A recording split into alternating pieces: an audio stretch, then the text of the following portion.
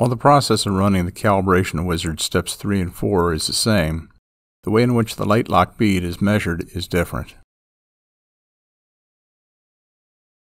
LiteLock applies a triangular shaped bead that is lower profile and covers a surface of about 300 thousandths wide, rather than applying a bulky rectangular bead on the side of the spacer that only covers about 156 thousandths of an inch.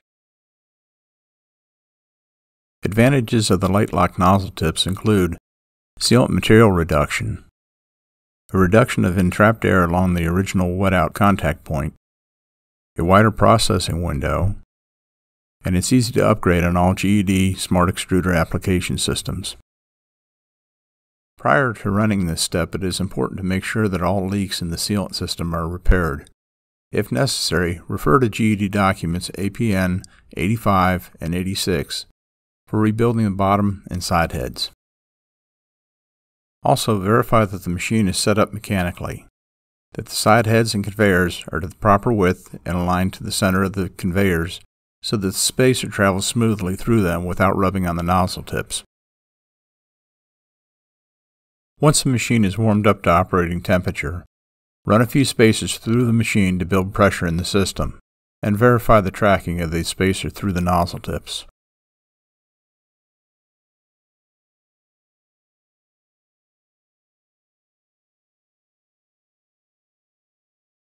Move the conveyors to the maximum width.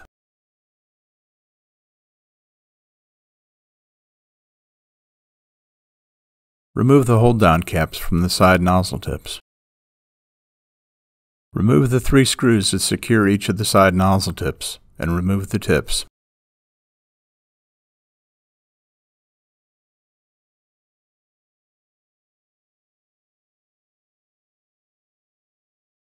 Clean the bottom nozzle plate and the tip mounting surface of the side heads thoroughly.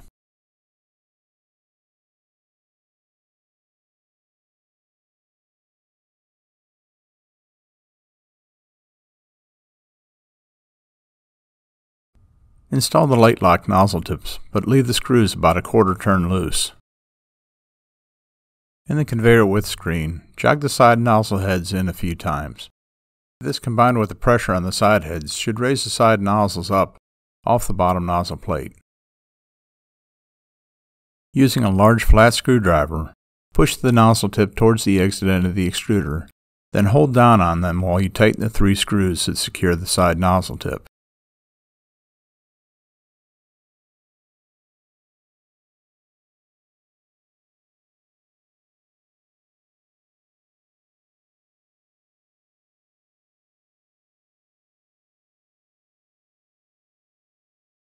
Repeat this on the opposite side. This will seat the side nozzle tips against the bottom nozzle plate, minimizing any leakage between the 2 nozzles. Before replacing the hold-down caps, go to step 2 of the calibration wizard and run the step to verify the home offset is correct.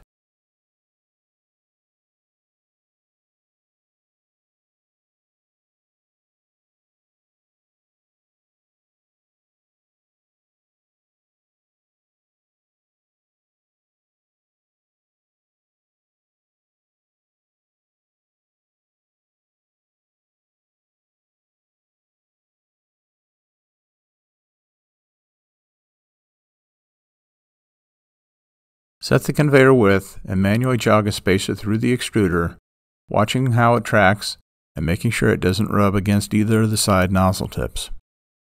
If it rubs slightly, it may be corrected by angling the hold-down wheels to control the tracking.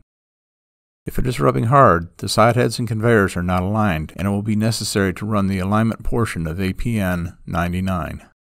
If realignment was necessary, verify the home offset by rerunning step 2 of the calibration wizard. Once the spacer travels through the center of the side nozzles without rubbing the nozzle tips, replace the hold-down caps.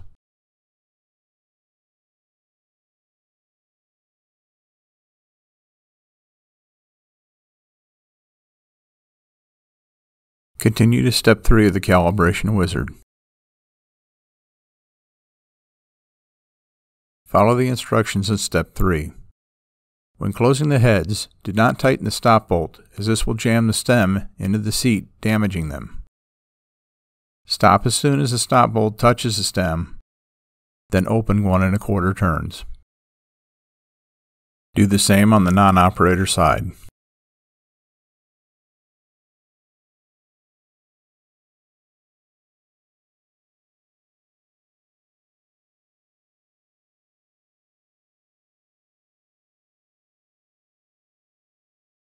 Press the sealant test button and run a spacer through the machine. When it comes to measuring the sealant thickness, this must be done with the GED sealant thickness gauge, shown here, and is outlined in APN 218. While the sealant is warm, press the gauge into the peak of the side bead until the gauge is firmly against the side of the spacer. It doesn't matter which side of the spacer is used, but be consistent when measuring. Using a lighted background, read down the scale and locate the last tooth that is in contact with the sealant. The thickness of the sealant is between the last tooth that is in contact with the sealant and the next tooth. The desired thickness is generally between 40 and 45 thousandths, depending upon what the press-out thickness is. Typically, a bead height of 40 thousandths is good for a 15 thousandths press-out, whereas a 45 thousandths bead will work better for a 20 thousandths thickness press-out. A 40 thousandths bead will generally have a slight concavity to the bead, which if the press-out is wider, may not fully fill the space between the spacer and the glass. Press the up and down arrow keys to increase or decrease the application until the desired thickness is achieved. Once one side of the spacer has a good application, check the opposite side to see if it's balanced. If they are not balanced, look at the current pressure. While it should be between 600 to 1200 psi, I prefer to be somewhere midway, around 800 to 900 psi. Opening a head will lower the pressure and draw material from the opposite side, while closing a head will raise the pressure and push more material to the opposite side. Keeping this in mind, open or close the heads accordingly to balance the sides and get the pressure in that 800 to 900 psi range, and increase or decrease the gear pump speed to apply more or less material by using the arrow keys. Work step 3 until you have the desired application. The pressure is good and the sides are balanced.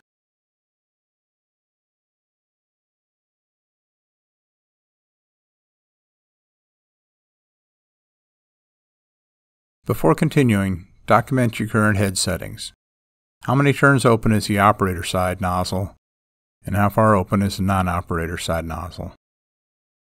If you're not sure where the heads are set, carefully loosen the jam nuts on each head and meticulously count the number of turns as they're closed. Then open them back exactly to where they were. Lock the jam nuts and document the head settings.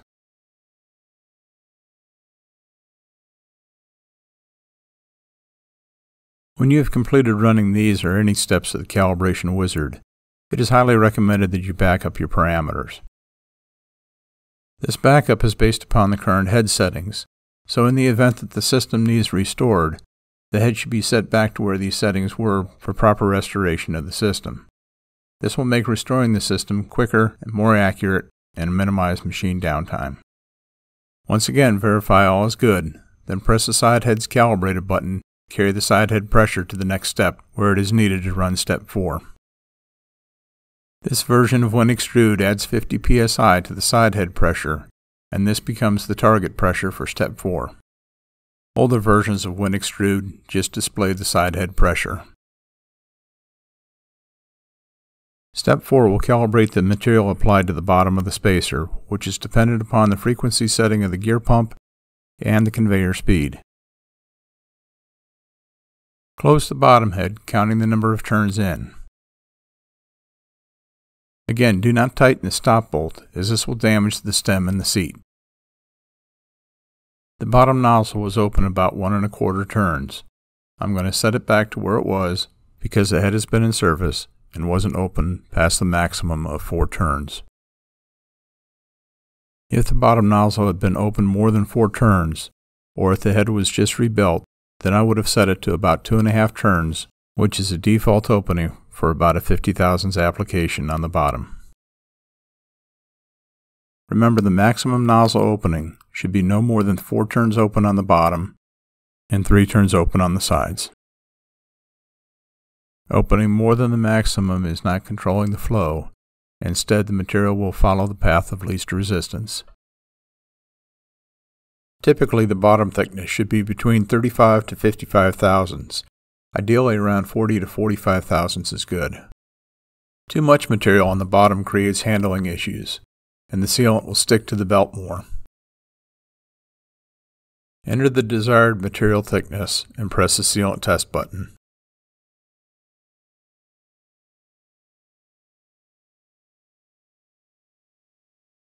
Measure the bottom sealant thickness with calipers and enter the value in the material thickness box.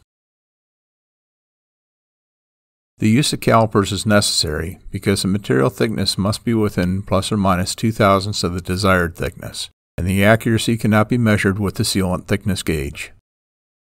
The software will look at the current pressure and the measured thickness and run the information through an algorithm which will tell you what to do next. Just follow the instructions. Run another spacer, measure the bottom thickness,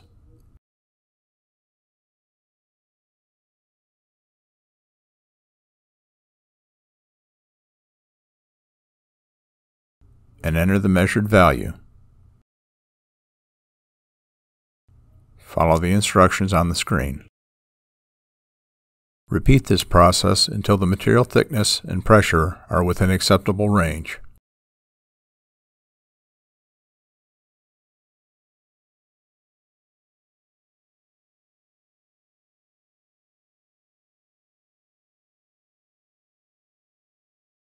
Accept settings.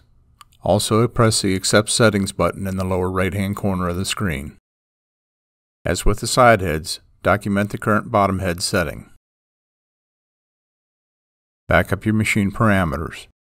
If necessary, reference the user guide for the instructions on backing up parameters for your machine type.